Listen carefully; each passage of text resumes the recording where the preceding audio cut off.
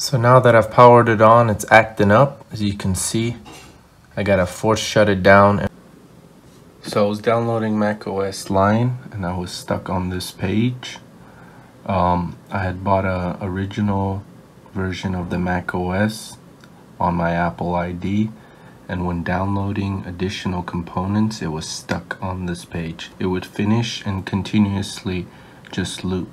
So to fix that, what I did was make sure I checked that I had a connection to the internet, and also you want to make sure that the date is correct. You can check one of my other videos to see how to reset the date to the current date if it's outdated.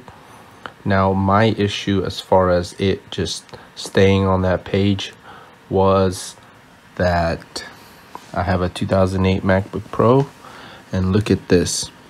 The previous owner had installed 8 gigabytes of RAM. Although Apple says you can only download a maximum of 4 gigs, 2 gig per slot, it does recognize 8 gigs of RAM. Now, while reinstalling an operating system, the system glitches out, so it would just get stuck. So what I had to do was grab original sticks.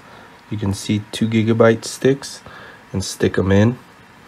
Now these two were giving me kernel panics, which indicates that either it's not compatible or that these RAMs aren't any good.